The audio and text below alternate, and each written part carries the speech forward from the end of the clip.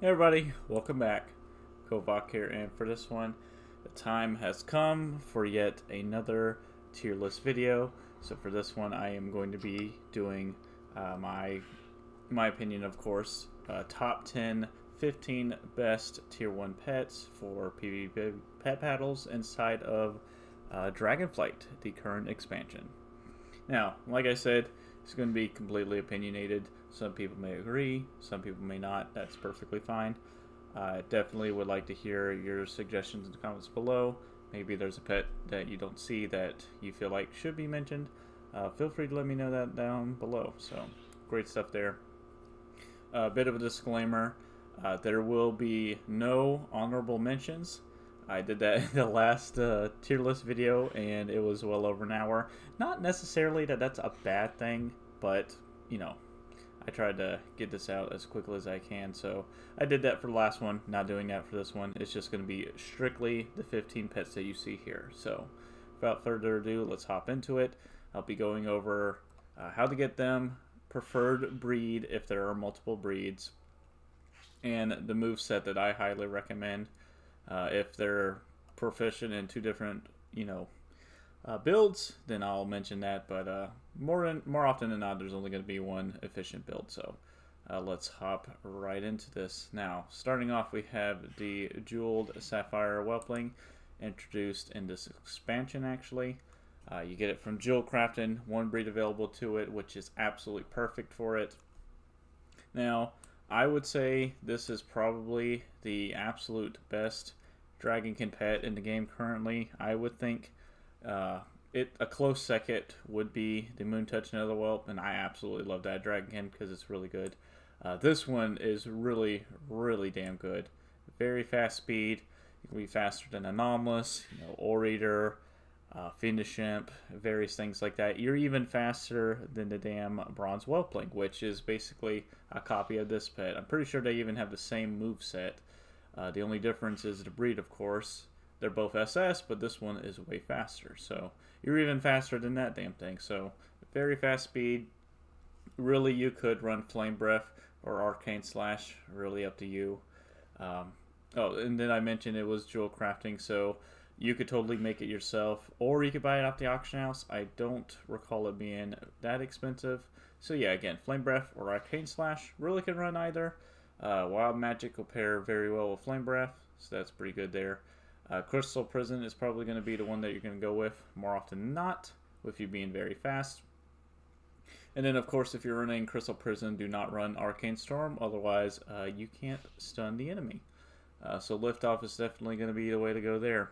Now, it does have under, 1400 health, but it really makes up for it in that speed category. I say it all the time, speed is probably the best stat as far as pet battles is concerned, so being faster, more often than not, will actually get you a victory, so that's pretty good there. So yeah, again, Jeweled Sapphire Whelpling, really, really damn good pet. Highly recommend getting it if you haven't already. Next up, we have the Dusky Dredwing Pup. A little bat here from Revendreth and Shadowlands. It is wild caught, so you can easily go to Revendreth and just look around for it. Does have multiple breeds available to it. Best breed for sure is the Power. Again, you can run really any breed and you're going to do very well. Power breed is probably the best because you're hitting the hardest.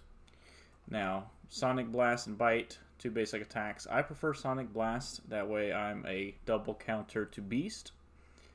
Murder, I don't recommend running that, or Siphon Life. This pet pairs very, very well on Toxic Fume pets, especially Anomalus, of course. So Huge Fang, it's some sort of bug, but as long as Toxic Fumes is up, and you go for Huge Fang here, I believe the damage is actually already maxed out, which is insane. Absolutely insane damage. 1 round cooldown, but that's perfectly fine because you're going to be doing a shite ton of damage there. So pretty insane stuff. And then Wing Buffet, of course, a really great swap out. With you being a flyer, you should be going faster 9 times out of 10. Unless, of course, you're going against a faster flyer. So there's that for you. So you could swap out those pesky Fiendishimps or a Jingles or something that's trying to set up on you, anything like that. Go ahead and swap them out. Now, outside of a Toxic Fumes teams, he's still pretty damn strong, but really he's getting his strength from the whole bug with Huge Fang there, so that's why he's on the list here. Pretty damn good stuff. I highly recommend having him on a Toxic Fume team. Otherwise, he's just above average. So, Dusky Dredwing Pup, wild caught. Recommend going to get him if you haven't already. Foulwing Buzzer. Now, this could be a little bit more difficult to get your hands on as opposed to the bat here. This is a drop in Maldraxxus. Not too sure what the drop chance is there, but you can get him off the auction house. I remember paying quite a bit for him, so the prices might have dropped down a little bit ever since then. You never know. It's been an expansion already. SS breed for sure is going to be the way to go here. He does have multiple breeds for him, so I would just scan the auction house every now and again until you find an SS breed, because you're definitely going to need it for sure. Great Sting and Barb Stinger and Wing Buffet is pretty much your bread and butter. You're not even going to worry about these right here, because you're going to be pairing it up once again on the Toxic Fumes team. Go figure, am I right? It's just all about weather. Toxic Fume being one of the best. So, Great Sting obviously going to last an extra turn up under it. Wing Buffet hitting pretty hard for being a swap out. You know, most swap outs don't hit that hard, but Wing Buffet does. But it does have that 5-round cooldown. With you being a fast flyer, again, you should be going first more often than not. And even if you fall below your racial, you're still really fast. You're going to be faster than baseline 325 speed pets. And then, you know, various other weird 26 or something like that pets that you might find here and there. There are some weird ones out there like 301, stuff like that. But you're going to be faster than them. Overall, really, really solid pet. Again, you're definitely going to want to be using this thing on a Toxic Fumes team. Now, outside of that, it can still perform very, very well because Great Sting is very good. And then the swap out, but other than that, it'll just be, again, probably above average like the pup here. Alright, moving on. We have the Moontouch Netherwhelp that I mentioned earlier. Now, you can't acquire this pet anymore, unfortunately. It was promotional, so if you have it, awesome. If not, sorry to hear that, because, you know, as far as I'm aware, you can't obtain it anymore unless a Blizzard just randomly decides to add it into, like, the shop or something, you know what I mean? But outside of that, one breed available to it. Fantastic breed, I would say. This is one of those pets where I feel like you can run really anything and you're going to perform very well, but the preferred moveset that I like is Needle Claw, Void Slap, and Ashes of Outland. Again, you can run the other build too, and you will perform quite well because it's that damn good of a pet. Needle Claw especially, because this thing absolutely terrorizes and destroys Sunlight teams. I've 1v3'd Sunlight teams with this pet, and it was a fun time for me, bad time for him. It was great. But just insane damage with Needle Claw. Dragon ratio popping in there, the dot damage increasing as well. Void Slap for, you know, extra AoE. Ashes of Outland, just damn good ability. It is the only damaging blind ability in the game right now. Most blinds don't do damage. They just throw out that blind, but this does over 400. Even more than that if you have your Dragonkin racial. And blinds are just really damn good, because despite a resilience debuff from something like, you know, food coma, you could still blind pets. So, very, you know, borderline OP, I would say. So, pretty great stuff. 36 teams so far with him, so really, really solid. Again, if you don't have it, you know, sorry to hear that, but for those who do have it, I would level it up. What are you doing? This thing is so, so good. Next up, Aqir Tunneler. Really, really good critter. Really solid for taking on various traps, especially from the elementals, such as Ragnaros or, you know, Cinder Pup, stuff like that. You know, just overall, you know, humanoid counter, especially if they have elemental damage, such as the Fiendish Imp, it's really not going to be doing a whole lot to it. One breed available. It is a rare drop over in Eldom from the Visions. I highly recommend just buying it off the auction house. One breed available, so you don't have to worry about multiple breeds, of course. Definitely take Claw. Why would you take Flurry? Look at that speed. That's pathetic. But he really doesn't need it because Claw is perfectly fine. Sandstorm, of course, that's his bread and butter. And then Shell Shield, pairing that up with Sandstorm, you're effectively taking, 180 less damage. It's basically like a mini shell armor. So, really great stuff. Elemental attacks are going to be doing almost nothing to you. So, really, really awesome stuff there. Again, a bit of a rare pet, but once you get your hands on it, you won't be disappointed. And just Sandstorm is so damn good with all that damage there. So Aqir Tunneler, really solid. Lost Quill. Now this pet is very, very good for setting up. It is very fast. It is faster than actually some flyers, really slow flyers that is, because of its 366 speed, which is hilarious. Low health, but it's one of the few magic types that is able to effectively take advantage of that magic type ratio. So pretty great stuff there. Again, you can run almost anything you want and perform well. I don't run Nevermore. It's not the greatest in the world, and it's a 10-round cooldown. Stay a while and listen is so damn good. It's basically food coma, but a magic type ability. Plot Twist Arcane Slash. I prefer Arcane Slash because look at that speed. You're going to be going first more often than not. You're even faster than a jeweled Sapphire Whelpling, so really great stuff there. Spectral Spine is okay, but Deep Research is way better. Now, the first round that you use this, you will take a turn of enacting, so you can't do anything. But it is basically like a decoy, but has a way lower cooldown, so that's pretty good to make up for it. And then again, stay a while and listen. 2 rounds sleep, so you could set this up and switch out, throw down a minefield, maybe go into a weather pet, throw out your weather, whatever you want to do, because they either have to stay in or swap out because they can't do anything.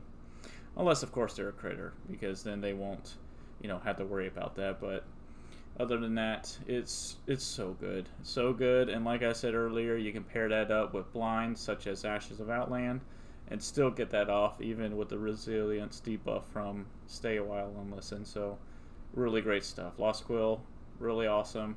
Coincidentally, it is a drop from the Lost Quill in Revendreth. Not too sure what the drop chance is there, but again, I highly recommend just getting it off the auction house. Alrighty, moving on, we have Trunks here.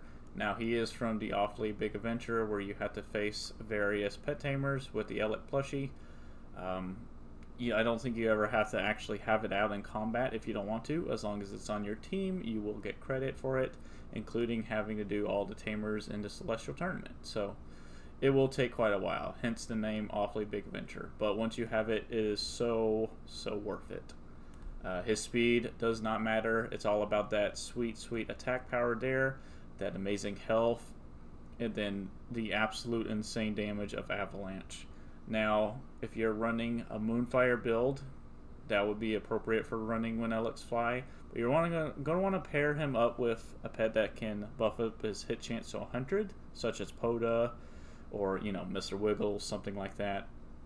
Otherwise, just run Smash. You could still run Moonfire. Still hits really hard.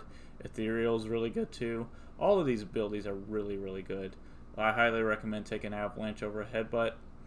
Avalanche just does an absurd amount of damage. If you're running him on the Blizzard team, it's going to be doing even more damage up under Blizzard. So, really solid stuff there. It may take a while to get him, I know, but once you have him, it's well worth it, I promise. Alright, next up we have the Living Sandling. Now, this pet, it was introduced way back in MOP. Now, it really didn't become all that good until, I think, BFA is when we really started seeing it, shining with the whole buff to weather damage. It's elemental, high health, pretty great attack. Elemental, so you don't have to worry about missing or anything like that. Sandstorm hitting really hard, Quicksand hitting hard and reducing that speed. It's just so good. You get them from Throwing the Thunder. There are various breeds available to him, but really anyone you could run. I prefer to help power for the extra damage. Now, he is pretty dirt cheap. I'm sure you can get multiple drops of him in Throne of Thunder if you wanted to go get him yourself. But, again, if you rather just save the time, go to the auction house, pretty dirt cheap. Something like 50 gold, something like that. So, very affordable for everybody. Sandbolt, of course, for that extra speed reduction. Sandstorm, obviously, and then Quicksand. These other abilities, I don't recommend. Punch is the only one I would consider, but Sandbolt I would say is way better. And then these two, of course, it's just an absolute no-brainer. Living Sandling, very easy to get and very, very good inside of PvP pet battles. Nightshade, no-brainer here. This thing is still running rampant and getting the job done, destroying them Dragonkins and just wreaking havoc all over all over Azeroth. Such a damn good pet. It can be very difficult to get your hands on. You're going to want the SS breed once again. It is a chance upon a chance pet to get. So over in Warlords, you have herbalism. So you'll pick the herb.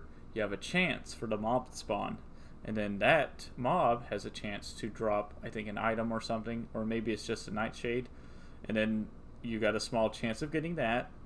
On top of that, if you do get the Nightshade, you have, effectively about a 10% chance of getting the correct breed, because there are 10 breeds here, as you can see. So it's very luck dependent. I recommend just getting it off the auction house. Scan the auction house every few days or so until you finally find that SS breed, because I promise you, you won't regret it. Now, again, you can really run any of these abilities here and you will perform very, very well. The build that is used more often than not, obviously, is going to be Lash, called Darkness and Blinding Poison. Again, blinds, super, super good. Elemental, doesn't have to worry about missing up under Darkness. And also, if you'd rather run Nature's Ward, you totally could. Still have him on the Darkness team, and he will not be affected at all with the healing reduction because of him being Elemental, of course. So, really, really damn good. I even did a gimmick team one time running this build right here, and I just completely swept. He was actually the MVP of the team, so that was pretty great. But Lash, Call Darkness, and Blinding Poison is probably going to be the better build for sure. So yeah, it might take you a little bit of time to get him, but I promise you, very, very damn good. I've got him on a lot of teams, and he's the MVP for my team a lot of times, so really great stuff right there. Alrighty, next up we have Jingles. Now, Jingles is from the Feast of the Winter Veil event, so basically Christmas time. All you do have to do is go up to the Christmas tree in the capital city, loot the Christmas boxes there, and then you're guaranteed to get them. So if you don't have them now, just wait a few more months and Christmas will be here. So just bide your time there. Otherwise, most people will have them, or her, I guess it might be a she-raptor. Wouldn't want to misgender the damn thing, am I right? But yeah, just a really damn good pet. Very fast indeed. Not as quite as fast as Lost Quill, but still really damn fast. Hits surprisingly pretty hard despite having not that much attack power because of Booby Trap Presence and Gift of the Winter's Veil. Again, if you're running on a Toxic Fumes team, Huge Fang is going to be doing a shite ton of damage once again because of that bug. But you totally could run Pounce if you want because you got the speed to back it up. I would obviously run Booby Trap Presence and Gift of the Winter's Veil over these two right here. They're okay, but they're just not as good, of course. And then with your Beast Ratio, you're going to be hitting even harder with these abilities. So, yeah, I don't know why you run these. Feed is okay, but it's not doing the most amount of damage in the world. So definitely run with the Gift right here. Overall, really, really damn good stuff. All these teams I've got him in, and he performs very, very well. Or her, whatever the stamp breed of this thing is. Alright, moving on, we have Rotbreath. Definitely one of my favorite pets in the game for sure. Rotbreath, again, rare drop in the Oldham Visions. He can be pretty pricey, so I recommend just getting him off the auction house. High attack power there, so he's going to be hitting really hard with Toxic Fumes. and his poisons and whatnot. He's got two very viable. Oh, excuse me. He's got two very viable, movesets he can go with right here. So you got the Toxic Fumes build right here, and then you got the Acid Rain Dreadful Breath here. I played with both a lot. I really like both. I honestly kind of prefer the Dreadful Breath one more over the Toxic Fumes. But again, you can really run either or, whichever one you want, and you'll do very, very well. Spike Skin, if you're running this build right here, I have used that against Anomalus, and it just absolutely destroyed them. I think I was going against like 3 of them, and Rotbreath totally 1v3'd his whole team thanks to Spike Skin. It was really hilarious. So great stuff there, because some people like to sleep on Spike Skin, but it's surprisingly way better than you think. Especially if you add the Beast Racial onto that, then you're going to be dealing even more reflect damage. So really good stuff there. Again, you can run either build you want, just about what you want to do. Damn good stuff there. So I highly recommend picking up Rotbreath if you haven't already. Alright, next up we have Timeless Mechanical Dragonling. Now, this is from Tenaris during the Time Walking event of Shadowlands. He just cost a measly 200 of those little that little currency there. Just run right in, purchase him from the vendor. I think you can get him off the auction house. I'm not 100% sure on that, but again, auction house or the vendor, he's not expensive whatsoever, but he is really, really good. Mechanical ratio, so that's great. Great health, fantastic attack. Speed is negligible. You don't really have to worry about that. Flame Breath. And then really you could run either Raise of Talons or Time Bomb. Raise of Talons is basically another version of Black Claw. But Time Bomb I would say is way better. Deals quite a bit of damage after a few rounds and then stuns them. So pretty great stuff there if you want to pair it up like after you throw down your decoy. And then of course decoy. Armageddon is, okay, but it would be really great if you're running him with like Merkalot or up under Lightning Storm or something like that. But decoy is definitely way better. I mean, come on. Why would you pick Armageddon? It's so good. So yeah, Flame Breath, Time Bomb, Decoy, or you could sub in Razor Talons if you want for even more damage there. It's perfectly fine, but this is going to be your main build right here. So really great stuff, cheap pet to get, and just really fantastic in PvP. Alright, here we have the last 3, what I would consider the best of the best, honestly. So, the MPD, aka Mechanical Pandaren Dragonling, released way back in MOP. He got better over the years, and recently they even buffed his damage to Thunderbolt, so made him even better.